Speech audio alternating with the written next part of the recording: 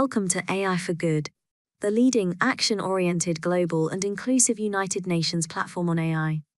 Organized by ITU in partnership with 40 UN sister organizations and co-convened with Switzerland. The goal of AI for Good is to identify practical applications of AI to advance the United Nations Sustainable Development Goals and scale those solutions for global impact. In today's session, we're counting on you to use the live video wall feature to ask questions and post comments to help create an engaging discussion. We encourage you to stay until the end, as we will hold a 30-minute networking session in the neural network. Here you can meet, ask questions to our distinguished speakers, connect, and chat with the AI for Good community. It is now time to kick off the session and welcome our first speaker. The floor is yours. Hello, everyone, and thank you for joining us today, and welcome to this AI for Good session on Towards Fusion Energy with the help of AI. Many thanks to our speakers, Dr. Christina Rea, Professor Jeff Schneider, Dr. Mikkel Bindebauer, and Dr. Jonas Buckley for accepting our invitation. I'm Dr. Matteo Barbarino. I'm the nuclear fusion specialist at the International Atomic Energy Agency. The IAEA is the World Center for Cooperation in Nuclear Field and seeks to promote the peaceful uses and applications of nuclear technology. This AI for Good session will give an overview of AI applications in modeling of fusion plasma dynamics from experimental data and plasma simulations, inviting some of the key developers and leaders in this area: the Massachusetts Institute of Technology, Carnegie Mellon University, TAE Technologies, and DeepMind. The format will be a sequence of 4 talks. Please type your questions and comments into the neural network chat, and we will try to go through those during the session. So let me get started by welcoming Dr. Christina Rea, a research scientist at MIT, who will introduce a new IAEA project focusing on advancing fusion science discovery with AI. Over to you, Christina. Thank you, Matteo. Let me just quickly share my screen here. Okay, let's go full screen. All right. Okay, thank you. Good morning, good afternoon, everyone, and good evening to you all connected virtually to this webinar. And thank you for giving me the opportunity of being here today to contribute to the session on Towards Fusion Energy with the help of AI. So I was given the opportunity to present a brief summary of how IAEA is actually supporting the nuclear fusion community to boost its research progress through AI. So let's just dive right into it. Just a refresher, fusion research is aiming at realizing a long-term clean energy solution that leverages the nuclear reaction powering the core of our stars. In our laboratories on Earth, though, we are actually pursuing fusion by fusing hydrogen isotopes, deuterium and tritium, through 2 main approaches, the magnetic confinement one, which entails the heating and confinement via magnetic fields of the plasma fuel, and the inertial confinement approach, which employs highly energetic laser beams to heat and compress the fuel target. Now, the fusion community really produces a huge amount of experimental and simulation data, which lends itself fairly well to AI applications. Data drives fusion experiments from their design to analysis and optimization. Here I'm showing an example of how AI models can actually be used to aid experimental MFE operations, magnetic confinement fusion operations, by combining simulations and experimental data to inform scientists about the operational space that needs to be probed next in the following experiments. AI can indeed play a key role in science discovery. By exploiting the availability of such big data sets, it can bridge gaps in our theoretical understanding through the identification of missing effects and patterns in data. It is also important to highlight how pushing the methodological development of AI algorithms, by pushing that forward, a strong integration is also needed with state-of-the-art hardware solutions, for example, embedded computing, high-performance computing, accelerators, and such. AI is becoming an intrinsic asset of fusion workflows for plasma performance and optimization, for event and anomaly detection, for plant operation monitoring, for example. Next generation devices might indeed take advantage of AI-driven predictive modeling in order to monitor in real time the plasma boundary and the plasma proximity to the boundaries of stability. And we will see several examples in contributions during today's webinar. To develop such data-driven solutions, interpretability needs to be preserved. Black box models may have limited relevance, for example, when we think about real-time applications. And what we would like to have is really a well-defined validity region for the predictive output of such algorithms with clear extrapolation boundaries, as well as uncertainties associated to the output of our models in order to validate the algorithm's reliability. These requirements all push the fusion scientists and the fusion community to employ or develop the state-of-the-art solutions, also by partnering with private companies. However, the development of AI applications really highlights existing bottlenecks in the fusion community that are actively preventing us from accelerating our research advancements. In particular, data and data accessibility. Big databases are needed for machine learning and AI model training, validation, and testing. However, there is some hesitancy to share data and data sets due to ownership and security issues, laboratory ownership and intellectual property issues as well, or the fear of being scooped. A robust infrastructure is needed in order to share data. Analysis routines are needed in order to curate such databases too, and need to be shared as well. Another bottleneck is really about community engagement. We often are scattered around in our and tend to duplicate our efforts in sub-communities inside Fusion. So we really want to create one community of practice that is focused on developing AI applications in Fusion. And then workforce development. Fusion subject matter experts often approach the development of AI applications with little knowledge, particularly about the methodological algorithms. So they need reskilling. And we can actually contribute to fixing this by educating a diverse workforce with diverse curricula, and try to compete then and retain such talents by competing with respect to the industry in terms of salaries. Anyways, IAEA can actually play a significant role in addressing such bottlenecks, becoming a data steward for open science through the realization of a coordinated research project that is aimed at democratizing data access, ensuring best practices, and as well as adherence to ethical principles in the Fusion community. In particular, IAEA can enhance large-scale accessibility by hosting common data sets, improving connectivity among data source institutions and countries and the actual users, as well as fostering dedicated workshops on AI and creating new ways to engage the Fusion community. This will enable also broader participation in the nuclear sciences and applications, and diversifying the knowledge and skill base in order to accelerate progress in fusion research via AI. More in particular about the CRP, this coordinated research project, this is developed around 4 main pillars. Its title is AI for Accelerating Fusion R&D. These 4 pillars are centered around MFE applications, IFE applications, common interests activity, and a common community engagement and workforce development activity. It's built in order to tackle common challenge and provide common solution. And although currently the timeline spans the next 5 years, it's been approved and it's about to start. This can also lead to a more to continuation efforts beyond the 5 years and a more permanent effort. Going a bit more into the details of what are the topics that we will be developing in this CRP, the focus will be to establishing a multi-machine database of experimental and simulation data adherent to fair and open science principles, but also to develop examples and for a potential research manual to share it online, with the expected impact of increasing the data reproducibility and accessibility across domains for the international community, as well as increasing access to knowledge and information about AI methods in fusion.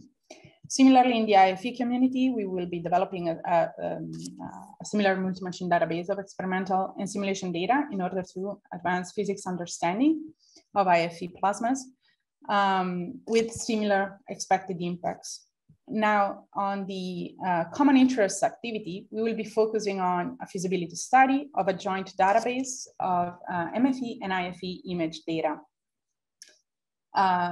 Still adherent to FAIR and open science principles in order also to explore common data reduction tools for image data in the fusion communities. The expected impact here is to really bridge the fusion and computer vision communities through the availability, the creation of a joint MFE and IFE image database. Lastly, about the community engagement and workforce development pillar, we will be establishing and sustaining a digital platform for innovation and partnership on AI for fusion and plasma research. Thus establishing also reference documents for education, training, and capacity building in the application of AI methods. And this will have as a consequence to leverage or create new IAEA internships, fellowships, and scientific visits, the actual repository of research papers published on subject, as well as making it more accessible, the research manuals on examples of AI applications and methods in fusion. The AI for Fusion CRP is online. Our first coordination meeting is expected to occur in December this year, and the applications are now open. So feel free to reach out and contact Matteo for further questions on how to join and participate in the CRP process. AI is actually acknowledged as a transformative technology with multidisciplinary field implications that require coordination. This AI for Fusion CRP shares many relevant synergies with the AI for Good initiative that is hosting us today, and can be seen as actually a stepping stone towards establishing the foundations for continued innovation in AI for nuclear science and applications. Moving to centralize the data repositories, for example, with standardized metadata, can open participation to communities worldwide and attract AI experts to pivotal nuclear science projects. Adhering to open science, best practices and FAIR principles can be a turning point for leveraging AI capabilities in nuclear science and applications, and can serve as to guide actually data producers in order to share not just the data, as I mentioned before, but also the algorithms, the tools, and the workflow that allow all components of the research and development process to be reproducible, transparent, and reusable, something that is already available in different other communities. Additionally, promoting open science policies and initiatives can help reduce the technological and knowledge gaps, which is one of the key objectives outlined by the recent UNESCO report on recommendations on open science. All right, I think I'm about to run through my allowed time, so I will definitely leave the floor to the other speakers. I just wanted to acknowledge all the effort of all the active organizers and participants that made this coordinated research project a reality. And so thank you, Matteo. Thank you, Christina, for this quick overview of the new IAEA project on AI for accelerating fusion. I'm sure we don't have a lot of time today because the format is a series of talks, and we want to give also room to the other speakers. But I'm sure there will be in the future other opportunities to hear more about the project within the AI for Good. So we will hear more on this topic in the future. Now we move to the first technical talk of today. We have Professor Jeff Schneider from Carnegie Mellon University, who will tell us about reinforcement learning from self-driving car to control fusion. Over to you, Jeff. Great, thank you very much.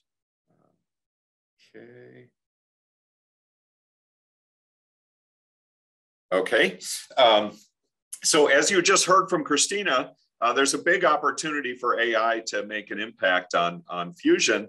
I have an interesting perspective on that because in addition to my current work on fusion, My past work was helping Uber start their self-driving car program, and I spent about 3 years with them doing that. So what I'm going to do is describe how AI is having a big impact on that challenging problem in a physical system, and then map that over to how we can do this on Fusion. So let me jump right in. And so this is one of our self-driving cars. Really, the point is, I'm not going to go through all of this. The point is just that it's got a lot of sensors on it, radars, cameras, LiDARs, lots of things. And it's got a lot of compute. You can't see it. It's sitting in the trunk of this car. But it has to process all that and make smart decisions. The same problem we have with running Fusion devices.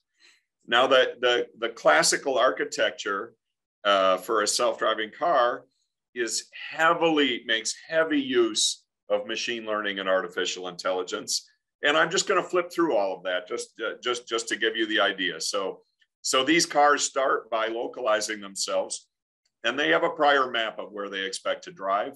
And they just compare their sensor data with the data in their map to see where they are. So after they've done that, they run a perception system, which you can see the self-driving cars, the wireframe, everything else is being tracked. All the other vehicles, the yellow circles are people. And that corresponds to the task of sensing in real time the state of the plasma and the other things of interest going on in a Fusion device. Again, this is all machine learning based. We collect lots of data to train the models that do this kind of recognition and tracking of state. The next thing that happens in a self-driving car is, having identified all the actors in the scene, we want to predict where they're going to go next. And so this annotation shows a bunch of lines coming out of the different actors, which are the predictions about where they'll go next in the scene.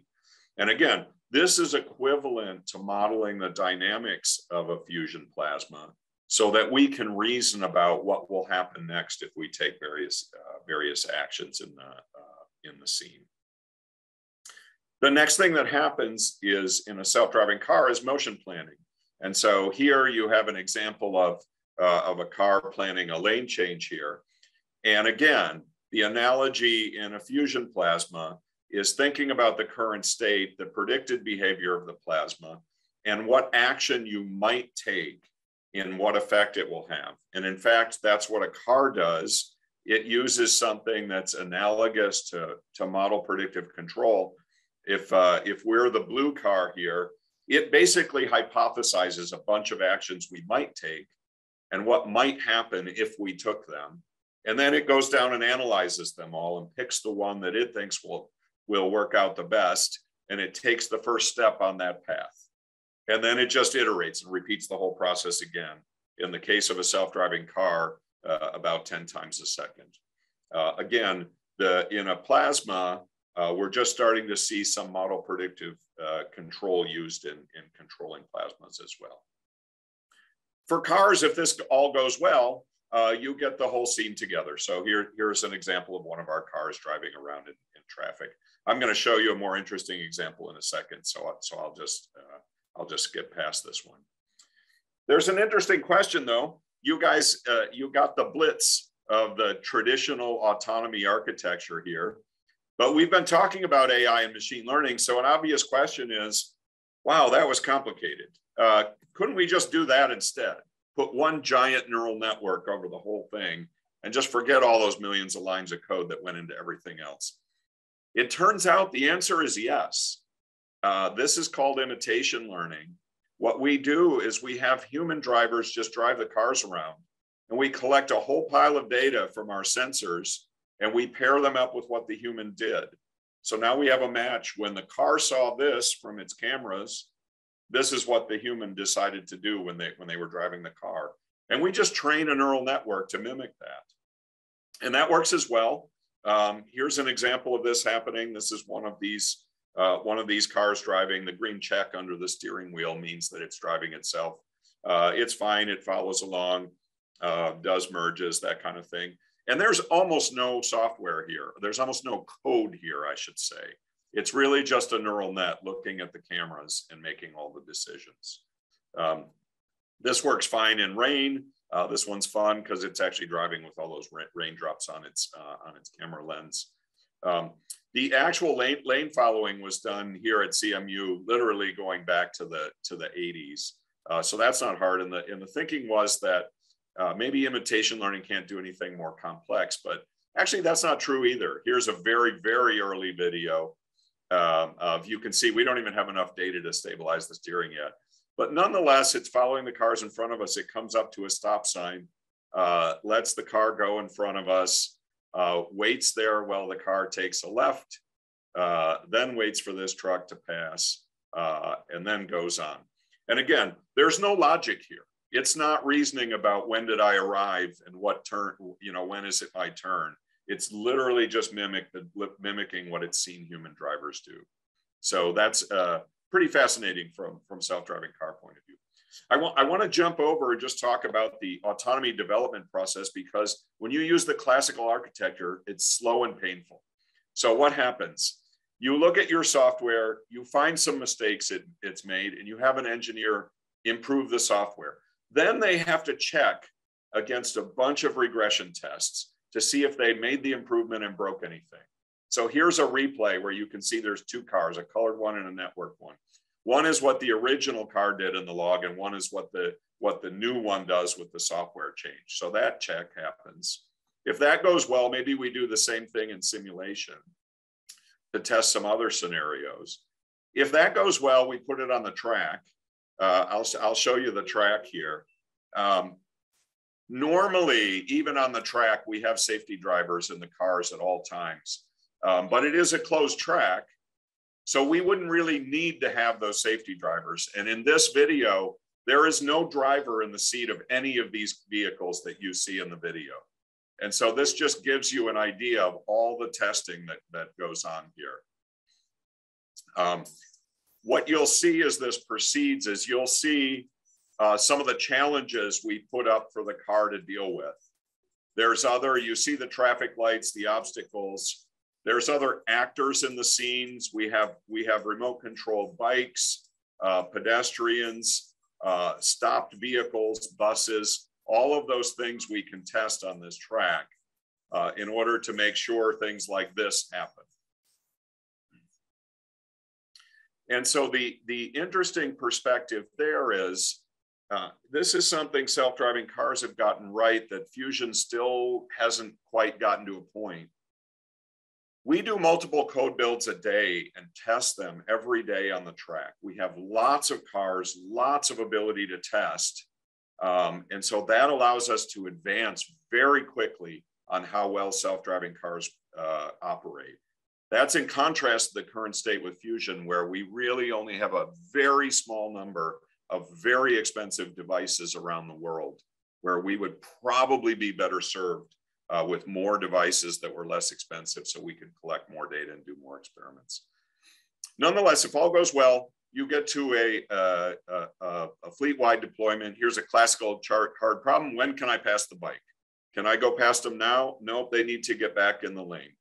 Maybe I can pass them at the intersection. Nope, now they get back in the lane. Maybe here, yep, now I can pass them. So these are the kind of subtle things that our self-driving cars get right that are a challenge. Okay, so I gave you a blitz of some successes with self-driving cars, but what's left? We still have to solve that long tail of rare events and scale the system across many domains in order to get these things working. And that is an extremely engineer-intensive effort. Again, very similar to what we're going through in Fusion right now. A lot of work goes into this. So what are we doing? We're moving over to a way to solve this. As we know, there have been many successes with reinforcement learning. We've seen the Go player from DeepMind. We've seen the StarCraft player from DeepMind. The OpenAI work on manipulating things. Those are recent successes. In fact, reinforcement learning and Bayesian optimization has successes going back quite a while ago. The snake learning to climb over that obstacle is from my lab from a decade ago. That helicopter is from 2 decades ago, before quadrotors even became popular. So it learned to fly from data using reinforcement learning and was very effective at that. So The obvious question is, well, maybe we could use reinforcement learning for cars as well. And this is in fact what we're doing now in my lab. So these, I'm not going to go through all these videos, but these are all cars that have been trained in this simulator to drive using reinforcement learning. So you can see them doing the usual things, the traffic lights, the turns, the navigations, the lane changes, the merges, all of those things can be done in reinforcement learning. Of course, now what we really want to do is fusion plasmas, right? And so you got a little bit of introduction from Christine already, so I don't need to say too much about it, but of course, what we would like to do, we're focusing on tokamaks in our case. We have a plasma that's controlled by magnets and other actuators, and we'd like to stably keep it at high temperatures and pressures so we get fusion to happen. Why is this difficult? It's difficult because the dynamics are complex, a combination of electromagnetics and fluid dynamics.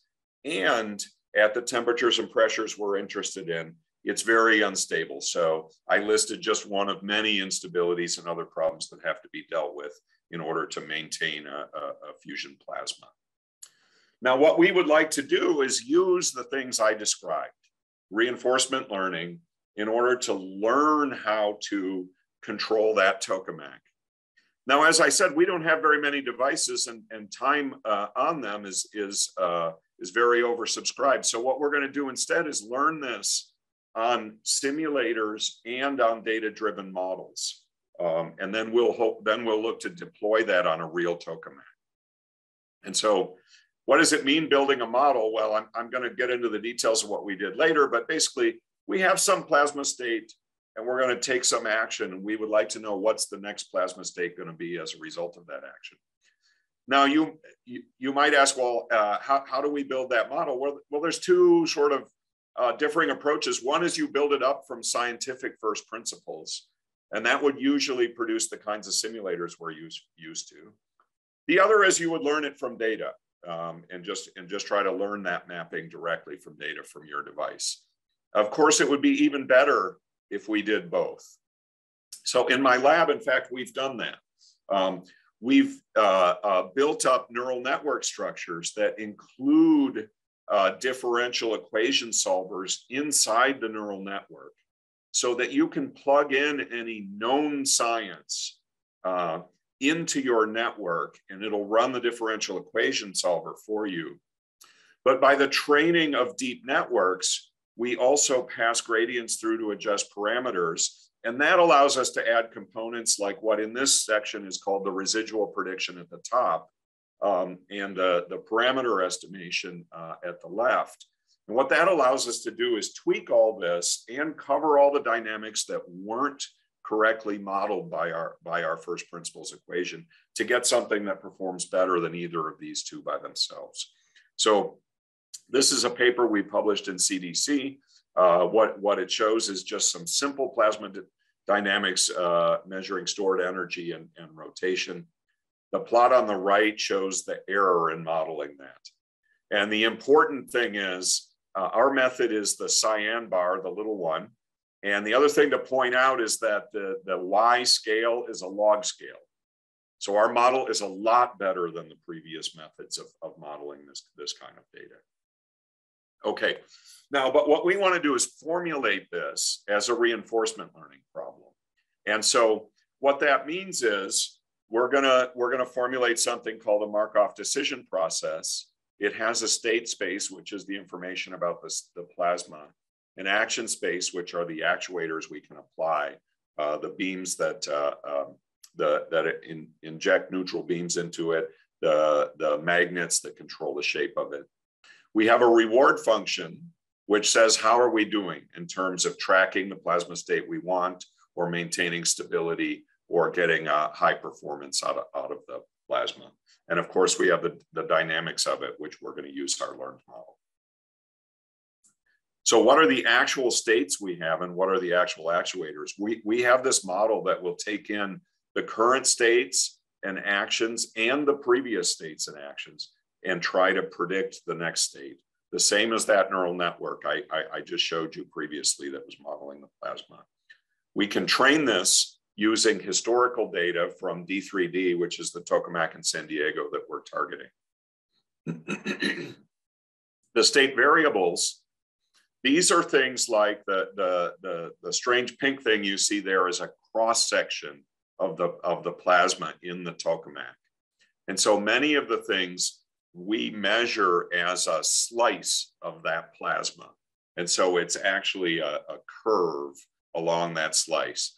And so the rotation is measured that way, the temperature, the density, the pressure, safety factor. These are measured as curves. And what we do is we use PCA to reduce those curves down to 2 or 4 components. There are also scalars that we measure in the plasma pressure, internal inductance, electron density, those are measured as scalars. So all those are the current state of a plasma. Now the actuators we alluded to before, you can see there that we have the ability to inject into the plasma neutral beams that will change the rotation of it and the total power that's added to the plasma, excuse me.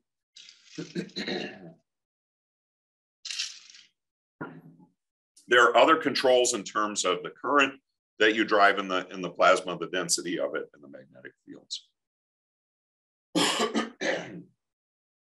Another thing you do is control the shape of the plasma using the magnets. And so we show the shape there. Now, I think we're going to hear in the third talk today some recent work about using reinforcement learning to control that shape with the magnets. It's very exciting. And so what we do for this work is we assume we have the ability to do that control, that we can just choose the shape we want, and those methods will produce the shape. Now, when we model the dynamics of this, it's very important to consider the uncertainty in our model. So here's some work we utilized to improve the uncertainty estimates in our dynamic model.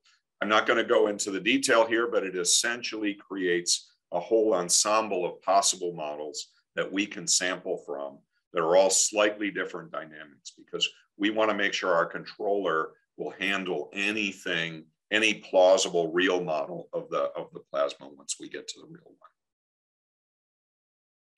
There's a big challenge in using reinforcement learning in simulation, which is how do you guarantee that it works okay?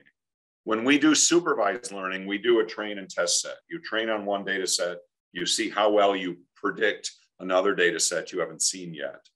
Here we have dynamic models, so it's a little bit different scene, but nonetheless, we do an analogous thing. We train one dynamic model on 90% of the data. We then train our policy to control that dynamic model. And now to see if we've got an actually robust policy, we train a new dynamic model that adds the extra 10% of the data from the test set. And we also start our plasma state in a state from that test set, in a state that the model's never seen before. And then we run our policy on that to see if it performs well. So that's how we test the robustness of it before we get to the real device. Now you can see what happens here. Here we are replaying a test shot, one that we didn't see during training, and we just want to see, did we produce a good model? So what you're seeing across the top is all those plasma states, those 1D curves. The dashed line is the real state, and the blue lines are what our model thinks will happen as this shot plays out. If you look at the middle graph, what you're seeing there is the pressure of the plasma. And this is a normal shot. What happens is it starts low, it gets ramped up, and we try to maintain it at some flat top value for an extended period of time. And you can see here, we managed to model this shot pretty well.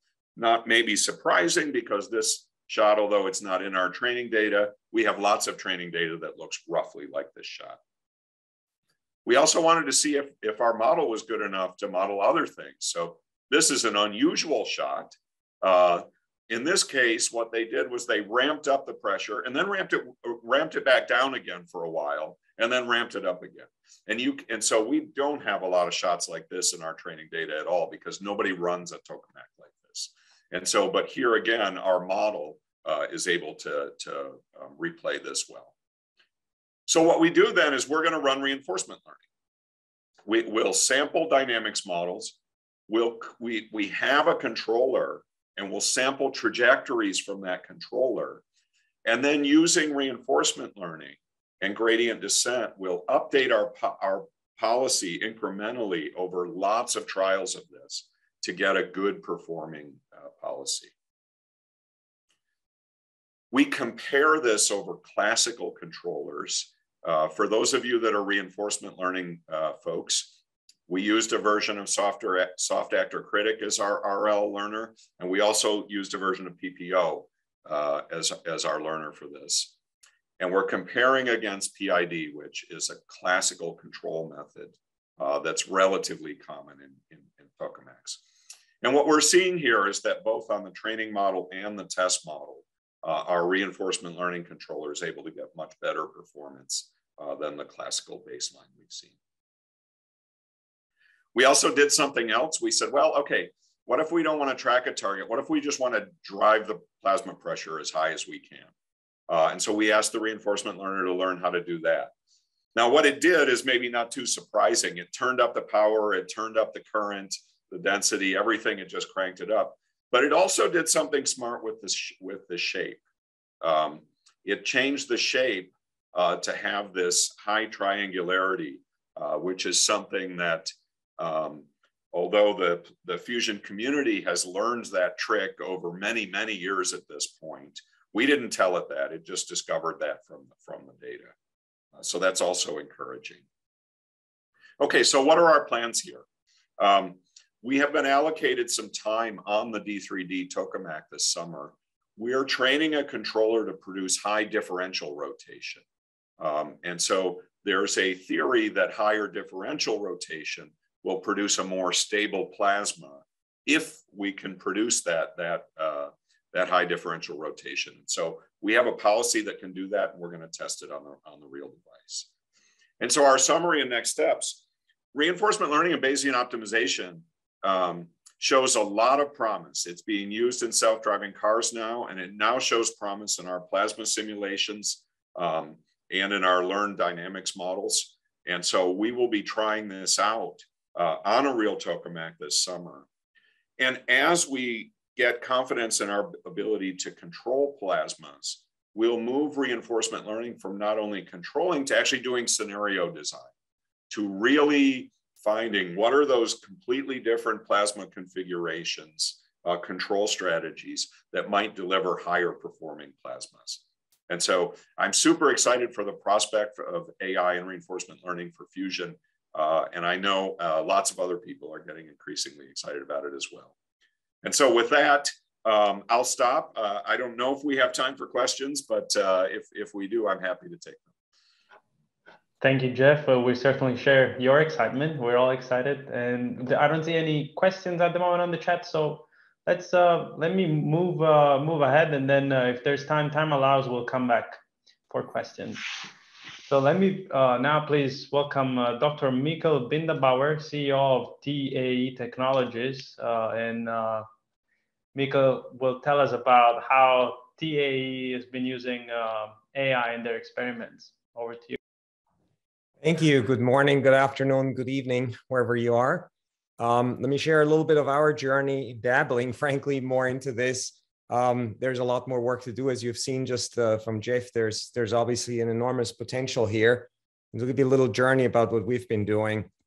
So first, a little bit about who we are. We're actually a private company pursuing fusion since about 1998, with quite a different topology than the tokamaks, and give you a little flavor of what that looks like. We've about 350 people working for us, lots of patents, of course, and now as a corporate environment, you have to also look for returning capital to people eventually. And so we're also pursuing spin-offs from fusion in various areas, amongst them, for instance, in power management, like leading to advancements in electric drivetrains and things like that, technology coming out of fusion. Well capitalized, these are expensive machines to build, and having one that we control completely allows us to amass a lot of data, at least on one machine, and we can control that process more. And so doing machine learning with data sets that approach hundreds of thousands of experiments was something that was inherent in what we wanted to achieve. Just a backdrop, of course, everybody knows this probably, but the amount of energy demand that's going to come is going to be insane. And so fusion obviously will have a huge chance here to play a role in developing sort of carbon-free needs of the world. And in particular, since most of that increase is going to be driven by the developing world, I think there's a huge opportunity here to do good in many ways. So TAE started really in this field with the intent to look towards what a commercial power plant ought to look like. So not just necessarily from what can we do scientifically today, or when we started back in the late 90s as a company, but what would it look like to build a power plant? And so it was always very much attached to what the end in mind object it really is, which is practical power on the grid.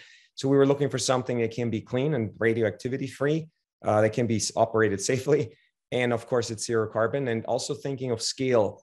One of the problems we typically run into in the field is the diffusive problem, losing energy and particles out. And so trying to build things that are more compact typically goes against the scaling. The scaling likes larger machines where you get to a longer time scales to run into that opportunity where you can perhaps make more power than you consume. And consumption typically is defined mostly by losses in various channels out from the confined material.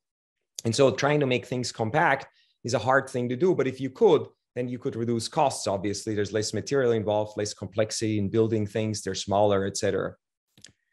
So just a quick overview here, and you've heard most of this already, but let me just say plasmas are very fickle. So you have to get to very high temperatures. Put a reference point here, right? The core of the sun is about 15 million degrees. Terrestrial fusion occurs about 100 million plus. So we have to get into quite esoteric regime of temperature. And we have to, more importantly, not just quickly heat things there with an instantaneous jolt of energy in, but we have to keep it hot for substantially long periods. And whether this is in the space of tokamaks or in what we're doing in the magnetic confinement regime, you're running sort of steady state. But the transient retention of energy, what we call is the energy confinement time, has to be on the order of seconds to hundreds of seconds, depending on the fuel you want to burn. So very long, stable, calm environments have to be produced with very minimalized heat loss. And this is a very big challenge. And if you can't do that, you will not get to efficient bulk fusion. And that means you will never generate more energy than you need. So the challenges are, as Jeff already showed, instabilities and what we call turbulence, which are sort of smaller wavelength scale effects that drive heat loss and ultimately end up in a state where those are maintained at sufficient low levels that you can harvest more energy than it costs you to do. The machine that I'm going to show some data from, we call Norman. It was named after one of our co-founders, my PhD mentor, Dr. Norman Rostocker. It's about 2 double-decker buses in size. It consumes about 750 megawatts when it runs.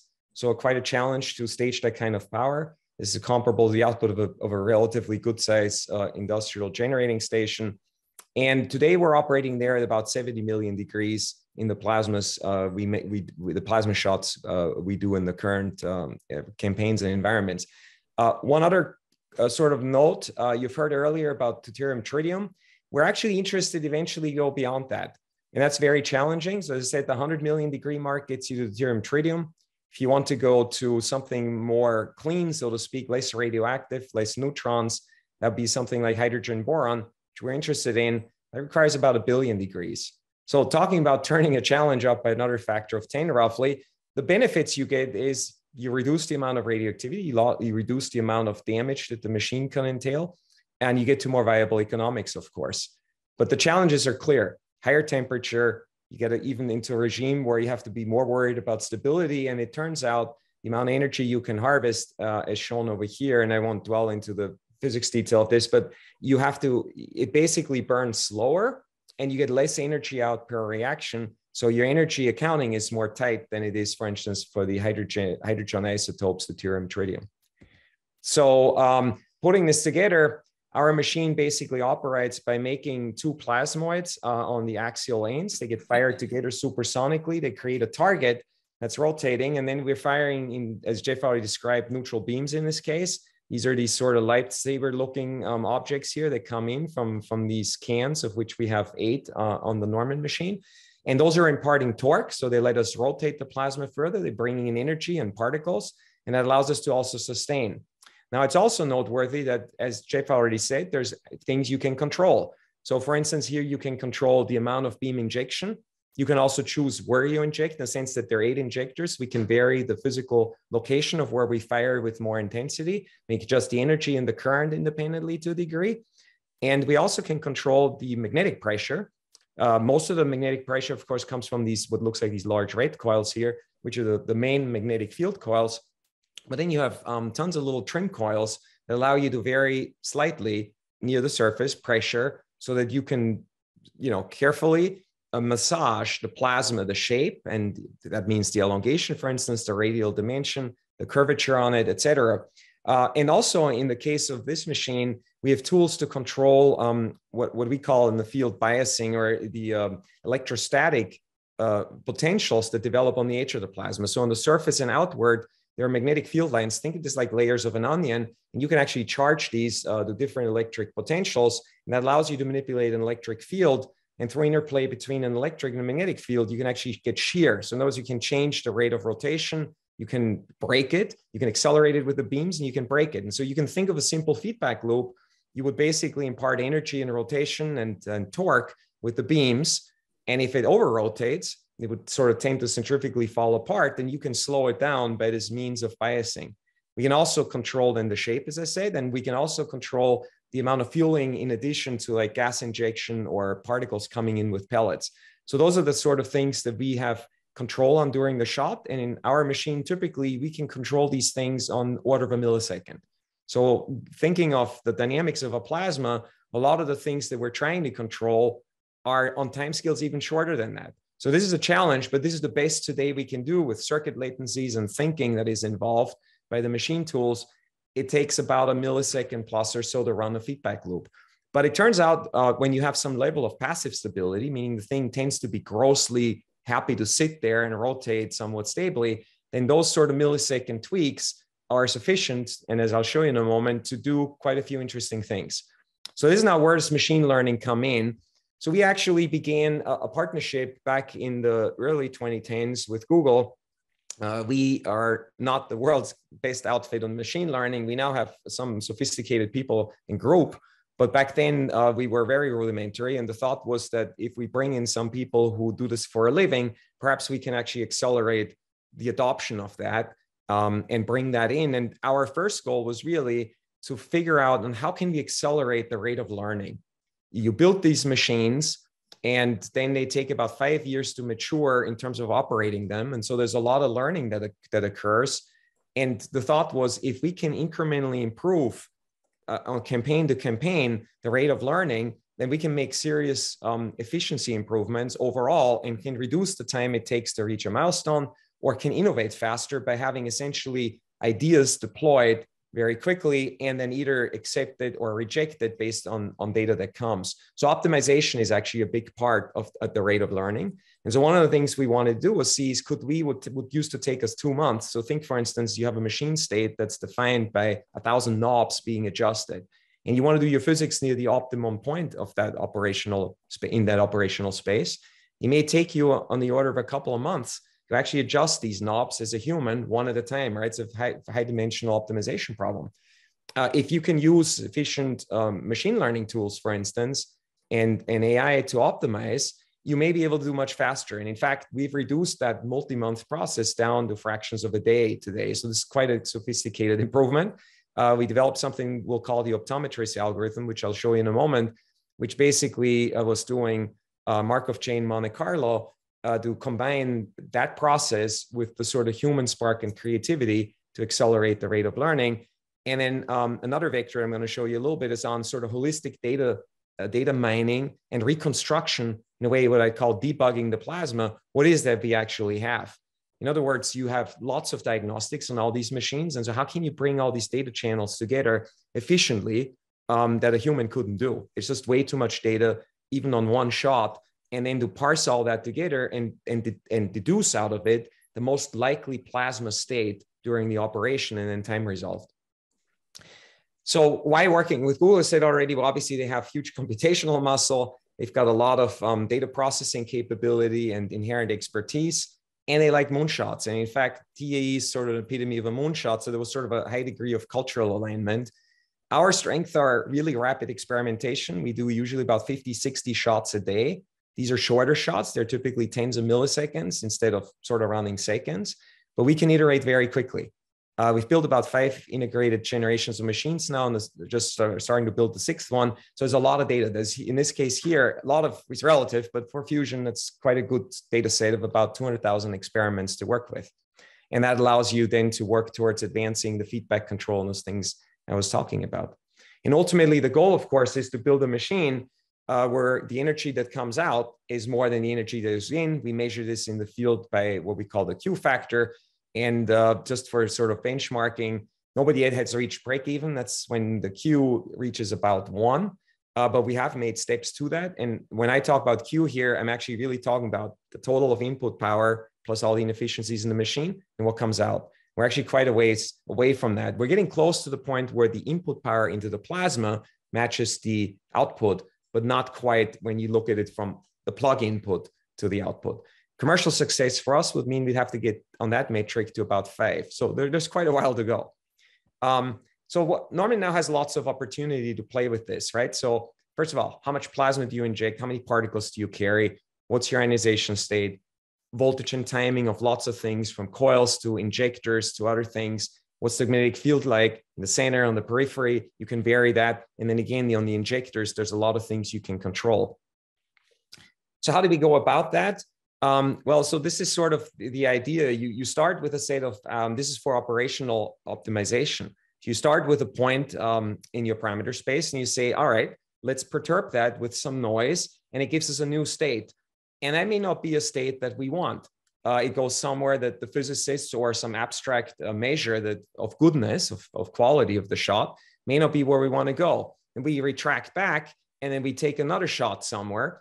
And this is where the machine learning comes in. It tries to predict based on data that we have, plus the results that we didn't like now, where should we perhaps try next? Gets to know the point, maybe, okay, that point is better. And then you take another iteration from there. Maybe you end somewhere you don't want to go, and you track back again and you go on. So this eventually leads you to evolving up or down, depending on what you're optimizing against, gradients to get to points where you end up with higher performance states.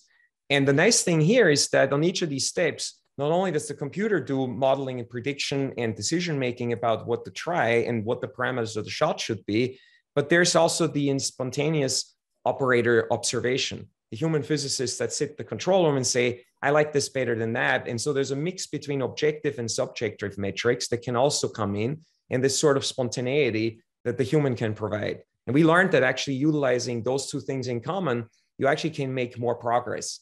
A good example that we actually published a few years ago in Scientific Reports is a regime that we found on the prior machine, where we actually saw a heating opportunity, a heating regime developing with rising temperatures that we hadn't predicted the machine would be capable of. And it was certainly not in the parameter space or an operational setting that as humans trained in this, we would have gone to.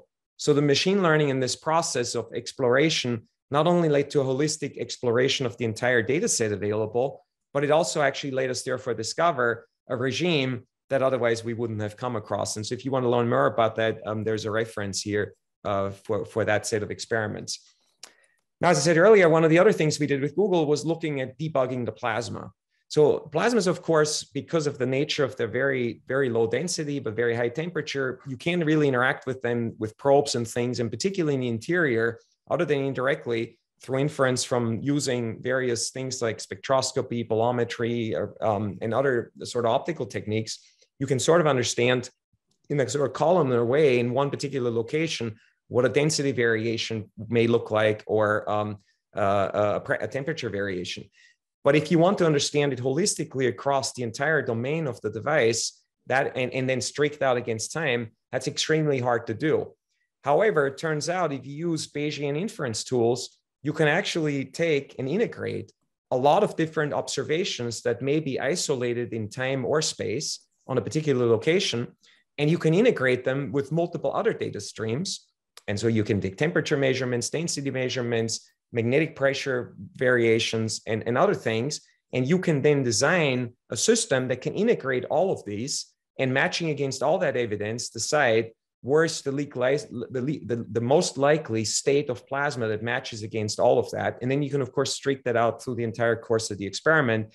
And here, so you see an example of this and what it allowed us to do. So here you're seeing actually the density varying across the radius here of the machine. The 0 is sort of central on the axis, and this goes out radially to the periphery, and then streaked out across time. And so you can see post-forming this plasma, which is sort of a bit of a turbulent process.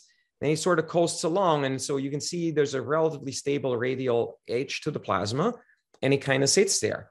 But there's structure inside. There are all sorts of small perturbations that go on in the interior, maybe small in relative in terms of amplitude, but nonetheless, those can be quite effective in pumping particles and energy out.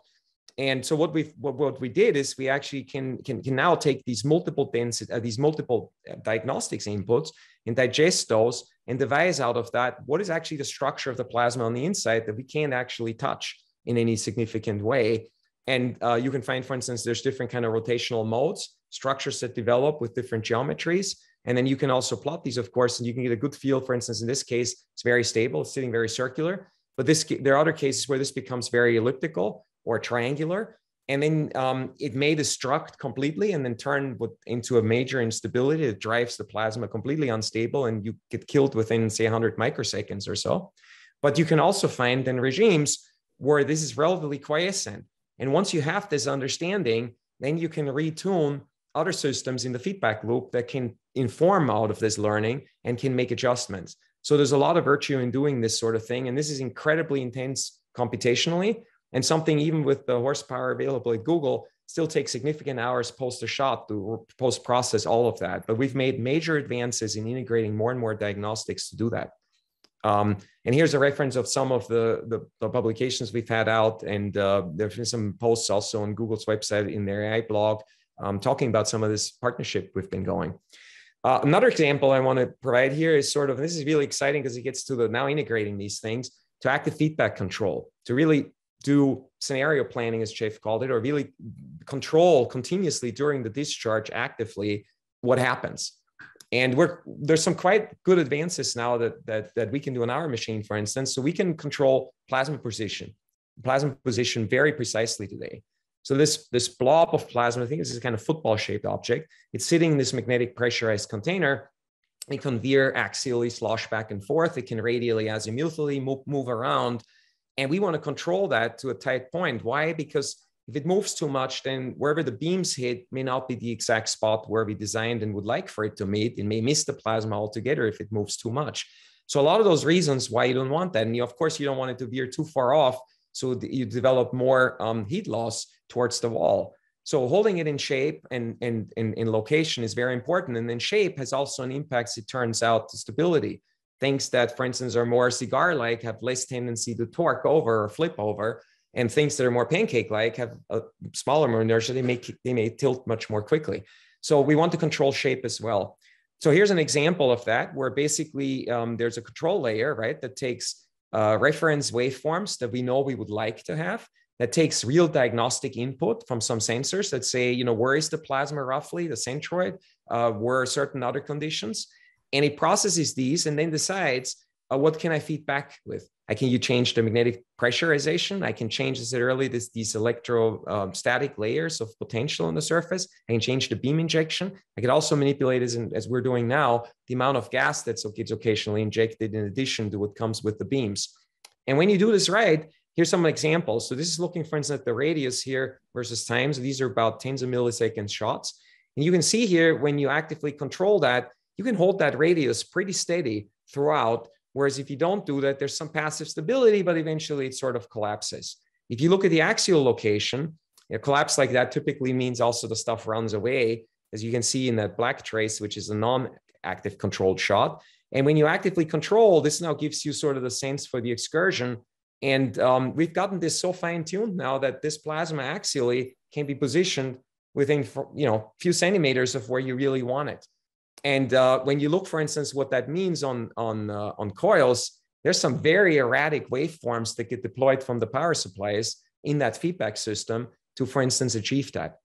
And so it's interesting that, by this sort of seemingly chaotic firing of these coils, you can actually achieve then some very stable consequences in the plasma. Here's a position control thing. So here, for instance, and this is some deliberate stuff where we can now go in, and when you look at this on fractions of milliseconds, we can make adjustments. So here, for instance, is a way of controlling the elongation. So if you push more at the center of the plasma in the midplane, then the thing becomes more cigar-like. When we reduce pressures here, as while we're doing that, you get the cigar. When you increase pressure here and decrease pressure there, it starts to move more back towards sort of more spherical object. As you can actually see this here, these are the control coils, red being one in the midplane, blue being one near the edges. And with this feedback system that's based on machine learning, we can actually vary these things such that then we can get predictive behavior. So for instance, if we start to vary the coil currents here near the edge and reduce those, and clearly this plasma becomes longer. And you can see here, this goes from 2.5 meters up to well over 3 meters. And then we can push it back if we start to squeeze it again. And likewise, of course, we can play with the radius at the same time. And so this allows us some very neat control over shape and position control. And in fact, now we're beginning to control then the total energy stored in the plasma and other goodness metrics that we would want to achieve. And the system continuously adapts while it runs. So what does that mean going forward? So we've built, as I said, about 5 generations of machine. We're now in the construction phase of a machine called Copernicus. We're trying to get to about 100, 150 million degrees on that machine. And we think this will get us into a regime where we can actually look for viability of net energy out in the next about 3 to 5 years. And that's followed by hopefully what will become a prototype demonstration plant towards the late 2020s. And there is obviously a lot of learning that occurs on each stage, but the rate of optimization that has occurred throughout Norman's life with the availability of my machine learning, both on the control side, on the analysis side of results, and the optimization operationally, has dramatically accelerated the rate of progress. And so we're very confident with these tools that we're going to scale here much more quickly.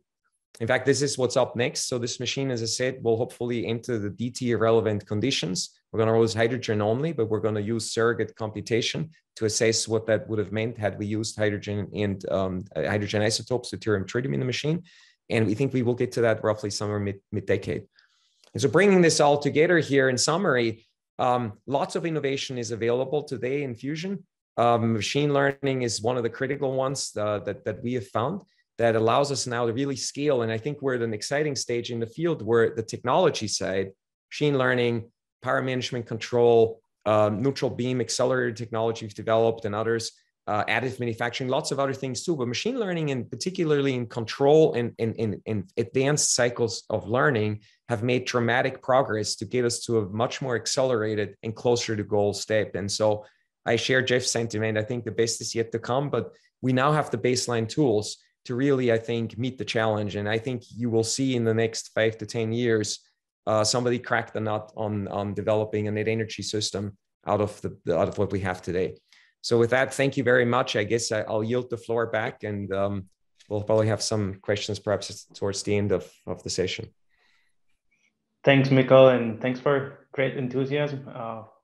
And all this progress which has been coming along. We're starting to receive questions, and I do hope we're going to have some time at the end. But as I said earlier, today the focus really wants to be on giving you guys room for enough time also for presenting this interesting talk. So let me now introduce our last speaker, Jonas Buchli from DeepMind, that will tell us about their work in partnership with the Swiss Plasma Center at EPFL on controlling tokamak plasma through deep reinforcement learning. Over to you, Jonas. Oh, you said you wanted to try your slides, so. Yeah, can you actually see my slides? Yes, I do see, we do see them, but if you can go full screen. Yeah. All right. You get them full screen now, yeah? Yes, thank you. Great. All right, thank you so much for the introduction. Yeah, it's a great pleasure to talk to you today about our work on using AI to control a fusion device. My name is Jonas Buchli, and I'm speaking on behalf of a very large team, actually from 2 institutions from EPFL and DeepMind. So this is actually outcome of about 2+ year collaboration that we had with the Swiss Plasma Center at EPFL. And I really like this picture because it not only shows the beautiful setup that the EPFL campus has, but you can see here on the lower right side, the housing where actually the TCV tokamak is housed, where SPC is, which we're going to talk about today, and where eventually our neural networks run. So I guess I don't have to convince many people in this audience that yes, the world does need new sources of energy for a variety of reasons, and that's an important and interesting candidate, not necessarily for the very short term, but for mid-long term, is fusion, because it's highly energy dense and doesn't have any climate impacting waste products. And we have clearly examples that this works with the sun in the sky and the stars, right, which basically are fusion reactors. But as speakers before me have pointed out, there is a bit of a difference between how we would do this here on Earth and how the sun is doing. And one of them that has been mentioned is actually that we have to get to very hot temperature, even an order of magnitude hotter than the sun. And this obviously means that basically the plasma shouldn't touch anything. And beyond that, I mean, there's many other really enormous scientific and technical challenges we have to solve. But basically, to go back to that idea that the plasma shouldn't touch anything. So the way how people think that they can contain and eventually produce, create a power plant that can produce energy is by creating a so-called tokamak. And the tokamak is in essence, you can think of it as a magnetic bottle. So basically create the magnetic field, which contains the plasma in a torus-like shape, as you see here. And with using the coils that surround that torus, you can basically control the shape or the properties of the plasma and steer it and keep it from touching things. Now, in more details of the work that I'm going to show you today, we have done on the tokamak configuration variable, the TCV tokamak at EPFL in Swiss Plasma Center, which is a bit of a special tokamak because it's a research tokamak. So it has a lot of instrumentation, both on the sensing and actuation side. It has allows to do a lot of different things. In particular, it's in the name, you can do sort of many different plasma shapes or configurations. And here on the right side, so what I'm going to show you throughout the rest of the talk are sort of like 2D, slices of the torus. You see this on the left side. So basically, you can think about this as a slice through the torus. And on the right side here, you see a few shapes that this TCV can produce. So one is a very nicely stable round plasma, a high elongated plasma, a very unstable one. We'll come to that, negative triangulary, and something very fancy, which is called a snowflake. And we will get back to that as well.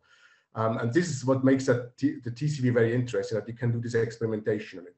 But in more detail, how do you do magnetic confinement control on TCV? So as I said, so basically the magnetic field basically controls the plasma current, position, and shape. And we use coils to create the required magnetic field. And so this basically means that the control action that we can send to that plant are 19 coil voltages, in this case of TCV. And we can observe about 120 measurements, which have mostly to do with the state of the magnetic field. And we can and have to do that at 10 kilohertz, so 10,000 times a second. And very importantly, I want to sort of highlight that fact that, right, I mean, this 120 measurements seems to be a lot, but if you think about it, the true state space of that system is much, much larger. You can even say it's infinite. It's sort of a fluid in the field. And we're only sort of seeing it to that keyhole of 120 measurements and have to make sense of it. So now the goal of magnetic confinement control is in essence to find, compute the program that you can run at 10 kilohertz that takes some targets of things you want to do and then produces actions, consumes the measurements and produces actions to basically create that target. And that's in essence what is magnetic confinement control. Now, there's a few reasons why this is hard. And one of the reasons is that this is an inherently unstable problem with fairly fast timescales. So here's a little simulation of an uncontrolled situation where if you don't control it within like less than, 5-6 milliseconds, the plasma just goes either up or down and slams against the wall and disrupts. So you literally have to actively control that. And for those people that are not so familiar with control problems and the terminology I'm using, you can think of that very similar as to if you try to, balance a broomstick on your hand, or in a more technical term, this is called the inverted pendulum control problem. So it's the same, it's inherently unstable. If you don't control it, it will fall. but basically, yeah, the controller has to actively stabilize that. It's a bit harder here because the state space, so it's much more indirect, it's much more complex and high dimensional. That's what makes this challenging. Now, what are fusion control targets that we might want to do? One we already alluded, which is basically the position here indicated with the axis R and Z of the plasma.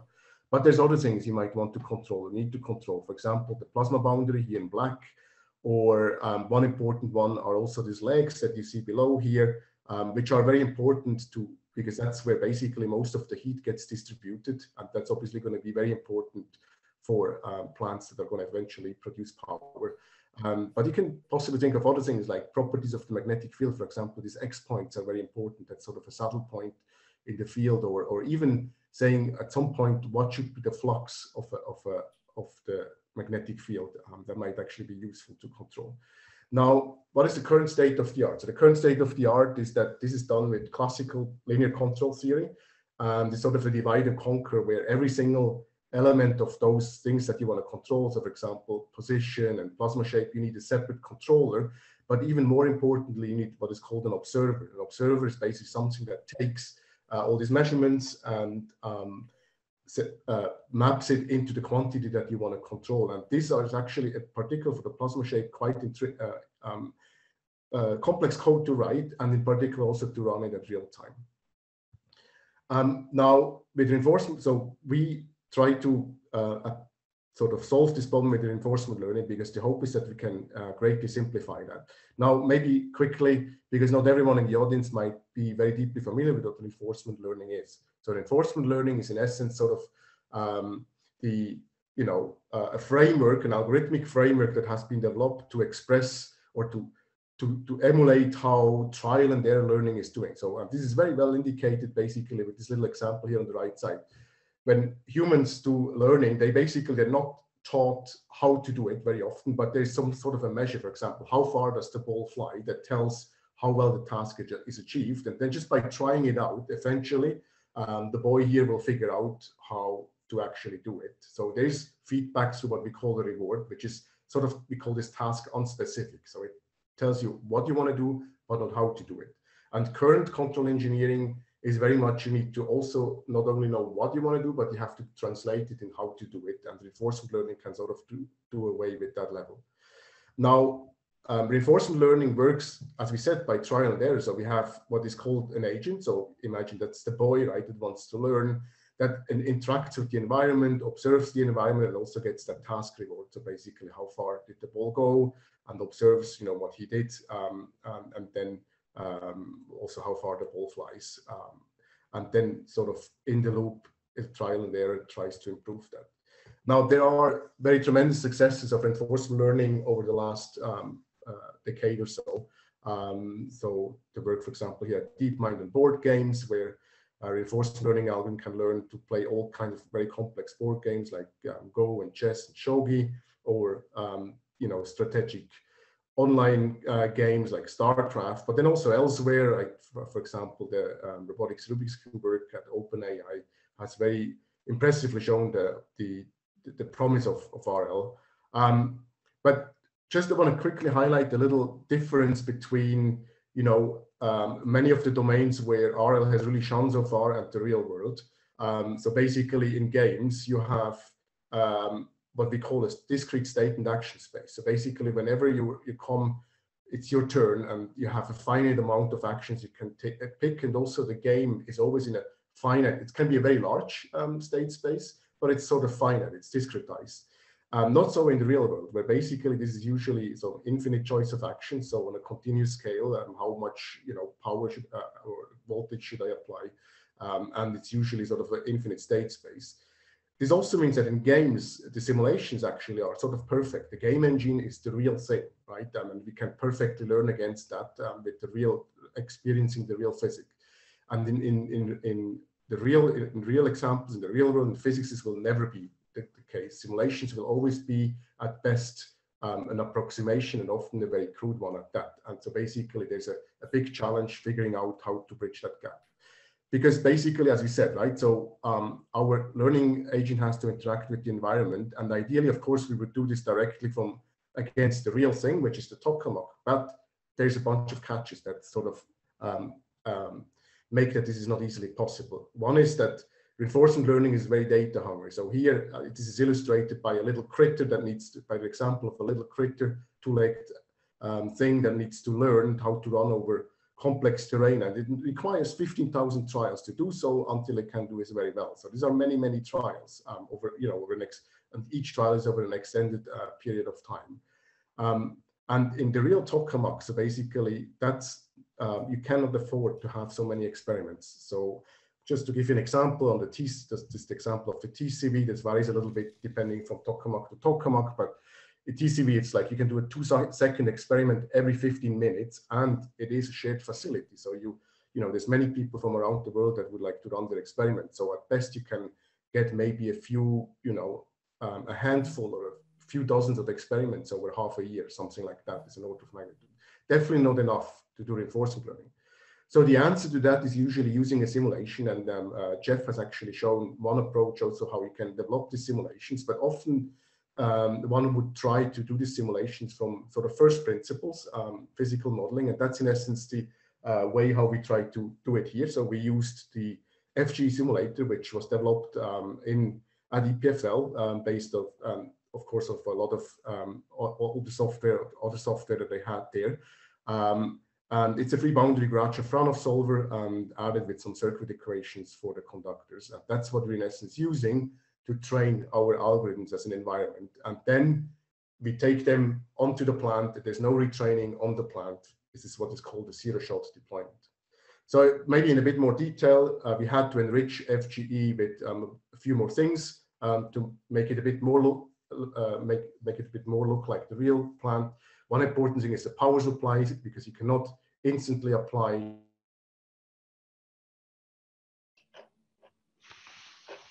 Hi, so I think Jonas is having some technical problems because we just lost him. So if the others are still here, maybe we can have, we can use this time for a few questions which we have on the chat. Okay, I see Jeff is here. Jeff, we had a few questions for you. Let me go to one of them. So, what's the reason to choose Bayesian optimization in your work?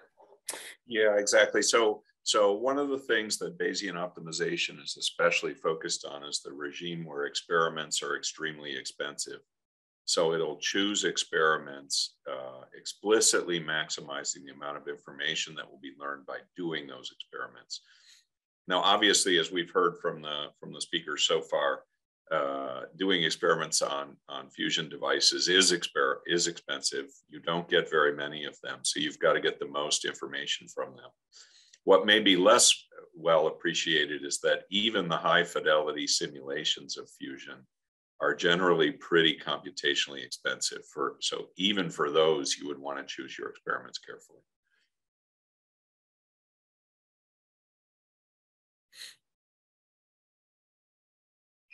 I think you're muted, Matteo. Sorry, there was another question on which kind of dynamic model did you build to simulate fusion? Yeah, exactly. So we used a deep neural net for that.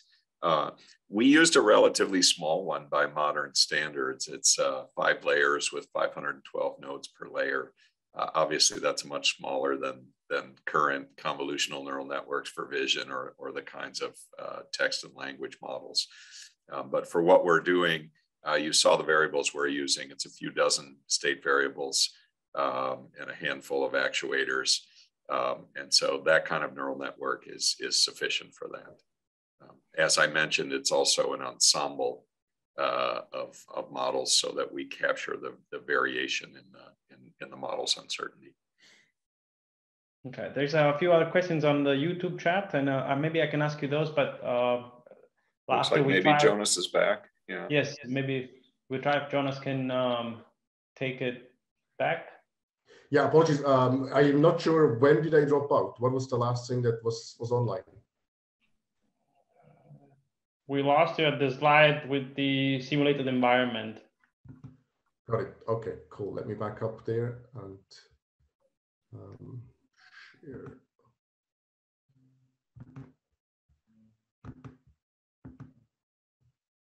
All right, can you see my screen? Yes, thank you. All right, good. All right, let's try that. Okay, I was talking about the simulated environment. So basically, yeah, we had to enrich the simulated environment with a few more things that made it look a bit more like the real plant, like power supplies and the sensor models and things like that. Then briefly about the rewards. So the rewards we're in essence formulating in the same quantities that are also used for normal control. However, we can do even more things which are not easily doable, like flux quantities. And to basically use, if we formulate this color reward in some of the quantities you would like to have. And then basically this lets us train a controller architecture, which is greatly simplified. So basically a single integrated controller, no separate error estimation or feed-forward generation or anything like that, which we then deploy in the plant. Maybe a quick word about the learning loop. As we said, so it does require a good amount of data to train such things. So we would typically run 5,000 parallel simulations, so 5,000 simulated instances of TCV at any given time for a given experiment, learning experiment, and would have this train anywhere from a few days to a few weeks, depending on the difficulty of the learning problem. It's what is called a distributed learning setup with many machines in a data center, and the learner on a different machine, which is in essence an actor critic methods that is, especially good at continuous state action problems. That's the NPO algorithm that we're using here. And then finally, this lets us basically get a control policy. We use an asymmetric actor critic method, so the critic is fairly large. The control policy we keep fairly small because we have to run this in hard real time on the control system of the real tokamak at 10 kilohertz or 10,000 times a second. So we have to do a few things to enable this. This is not how normally neural networks are run. One fun aspect of that is that you have to make it small enough that it fits into the L2 cache of the control computer, so that it's fast enough basically in the inference. But I want to basically take a few minutes now. We are a little bit delayed because of the interruption, just to show you a few results. So here is one nice example where we basically bring in an X point from below. So first it's like a nice little stable plasma. And then we basically bring it down, bring in an X point and create what are called legs. And you can, on the left side, you can see this in a sort of a visible light camera, which is pretty cool. I think we also have this online somewhere in better quality. This unfortunately doesn't always come through on Zoom so well. Yeah, here's actually that shot in a bit more detail for people in the audience that are interested in these kind of things, right? So we really show that basically we can track relevant quantities like IP here, like the plasma current that goes around the torus, and at the same time the axis of the plasma, the position of the plasma, the position of the X point. Then RMSE here, the shape RMSE is sort of a measure how well we track the shape. So how close is the shape out from these blue desired points in average. And then also the last one is an interesting one, which is to sort of shows how unstable the plasma is with the growth rate. We did quite a number of different configurations, because we want to show that we wanted to convince ourselves and show that this is useful for many different shapes. And by now we can basically train with one single reward function many different shapes, and then basically just by giving different targets, that shape can be elicited. It's still separate policies, but we use the same reward function. On the top left here is a high elongation plasma. This is interesting because they typically are very unstable. This is 1.9. Then this one here is interesting as it is sort of a stand-in shape for what might be running on ether at some point. And then we add heating, neutral beam heating at some point, which is a disturbance to the controller. On the lower left side, we have negative triangularity plasma, where we track triangularity. And then the lower right is what is called a snowflake. And those are interesting because you sort of, with those, the hope is that you can sort of distribute the heat better with all these leg configurations that you have here. And so this might be interesting for power production in future. So this brings me to the end. So the outlook basically on this work. So we we want to improve on basically our control implementation. There's many things that can be done better. It's also only a very specific part of the problem that we're looking at. So basically, we would like to use RL to, ultimately optimize plasma performance. So the Q value has been mentioned, right? But really, in the end, what counts is, Q larger than 1 or 10, right? I mean, to make so that this becomes actually economically viable. Can you use our RL to actually directly optimize for that? You run into a formidable simulation challenge there. But then one that we're very excited about is that hopefully such optimization methods and learning methods, AI can help, co-design actually. So sort of very simultaneously design your plant with the control method and possibly can do things a bit differently. So in conclusion, we have so far shown that we can use reinforcement learning basically to solve the magnetic control problem on a tokamak. So models are really key to perform the required simulations, and the models that we have are already good enough for the problem we have seen here. It's not like good enough for everything. So that's actually very complementary to what Jeff has been showing. So we're convinced that eventually you want to enrich simulations with some data. First principle model with some data. It's not something we have done here, again, for reason of focus.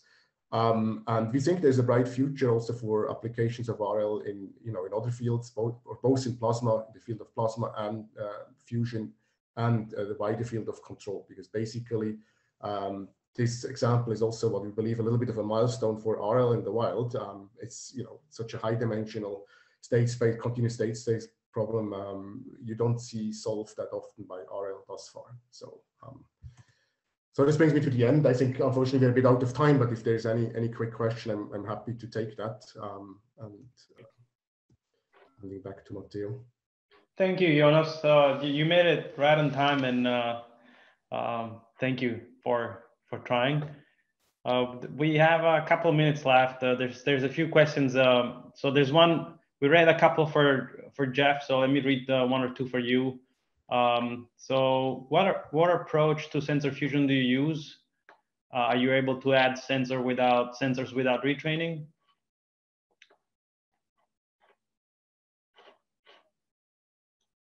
I don't know if Jonas? Okay, maybe. You're on mute. Yeah. Sorry, was that a question for me? Yes. Can you repeat that again? Sorry. What approach to sensor fusion do you use? Are you able to add sensors without retraining? No, I mean, we're literally consuming sort of the raw data from the plant. I mean, there's some signal conditioning that is going on. That is just a standard thing. Then we're consuming the raw value. These are mostly flux measurements, and so if that were to change in the current situation, you would have to retrain your policy. So there's no general knowledge that is sort of extracted by the RL algorithm at that moment of time. Jeff, I think you could answer that one too. And Jonas, could you please stop sharing if possible? Jeff? Yeah. I'm happy to comment on that. My answer is essentially the same as Jonas's. Our model is trained, with exactly the data we have, the sensors we have, and so if new sensor data was brought to bear on the problem, we would recollect a data set and retrain the model. All right. And Jonas, there was another question from you. How does the model end up being so reduced? Was this a big effort of the development? That's probably a question that my fusion friends would probably be able to answer much better. But I mean, from our vantage point, yeah, it was a massive effort. We're obviously sort of standing on the shoulder of giants. There's TCV has been running for 20 years. There's a lot of experience that went into formulating these models. Then just that final step of making FG is in essence a whole PhD thesis. And built on a lot of other software. So yeah, I would answer that definitely in the positive. Okay, there's a question for both. How many virtual shots does the reinforcement learning method need to achieve the performances showed? Can you answer that? I'll say on the order of hundreds of thousands. Jonas, what's your take? Yeah, so I don't know the number at the top of my head, but if you wanna make the calculate the number, so basically we run 5,000 simulations in parallel, let's say. One episode or an experiment, simulated experiment takes about 10 hours. And we run over several days now. So basically, so it's, you know, if you run 3 days or whatever, it would be like what, 15,000 or no, yeah, 30,000 experiments. So a lot. Jeff, there are a couple of questions on the live chat on YouTube. I'll try to read a few, even though we already ran out of time. But I'll use the excuse that we had a technical glitch. So, have you tried to implement the reinforcement learning controller in real D3D experiment? Yeah, so we've got time scheduled on D3D this summer. This will be our first chance to run our policy on it, and you know, I hope to be able to report back on how that goes. Of course, we will not be able to run RL in the sense of, you know, repeated trials, learning between each trial, just because of the small number of shots we'll have allocated and the time between them. Right, and there was a question on what is the advantage of using a learned simulator rather than a physics-based simulator for the dynamics? Yeah, that's a very interesting question. So as it turns out, we didn't really appreciate this when we started, that many of the physics-based simulators, the real goal of those simulators is scientific understanding. They're basically tools for the scientists to understand, if they adjust one knob, what effect will that have on the other variables in the simulation?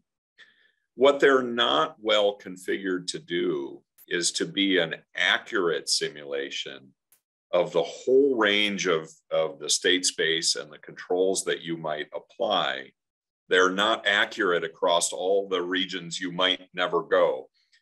And unfortunately, a reinforcement learner, or really any kind of machine learning algorithm, wants to go off and explore all of that. It wants to explore that whole space.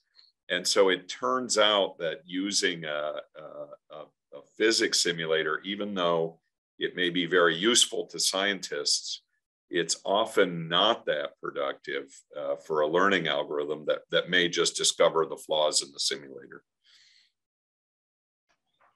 Thanks, Jeff. Jonas, if you're with us, I don't see your video. Oh, great. Is the FG simulator open or covered by IP? That's actually IP of EPFL. So basically, if anyone is interested in that, get in touch with the Swiss Plasma Center and have a chat with them. Okay, and then could you discuss any reinforcement learning methods that you trialed that did not work so well, or did you settle on actor-critic from the start? And if you can answer this, sure. Yeah, no, that's a very good question. I mean, we did not actually experiment with a lot of variety. We sort of picked the one that we were convinced is sort of the best bet, which is MPO, which has proven itself quite a bit in like hard continuous state action spaces, and then ran with it. And we were not forced to basically, you know, try other things because it did work. That part did work very well. That's not to say that there is not room actually for experimentation and there might not be improvements. So, you know, definitely. Okay, thank you very much, and especially I thank all the participants which stay with us, both on the neural network and on YouTube. We had really a big crowd today, and it's been fantastic. I think today was you guys, thank you very much. Gave a fantastic overview of how AI is being used in fusion research, fusion science, and how is accelerating this field, advancing fusion science discovery. And I thank you also, Christina, for presenting the new IAEA project on AI for fusion. And if anyone wants to get in touch with us, please do. You can either Google IAEA AI for fusion, or you can use the contacts which Christina showed on the slide. This will not be the last time you will hear about fusion research and AI on the AI for Good. In fact, we will soon come back, and hopefully with some more in-depth sessions on the applications, and also with updates from the coordinate IAEA project. So thank you, and see you next time. Thank you for participating in today's AI for Good session. We hope you've learned something new, innovative, and engaging in today's event. We now encourage you to continue the conversation on the live video wall in the neural network. Here you can ask questions, like and comment, share links, complete the satisfaction survey, connect with interesting profiles, or speak one-on-one using the chat and video function. After the 30-minute networking session, we invite you to explore the lobby, try the smart matching quiz, visit the virtual exhibits and poster boards, and build your personalized AI for Good program. It was a pleasure learning with you today. See you at the next AI for Good.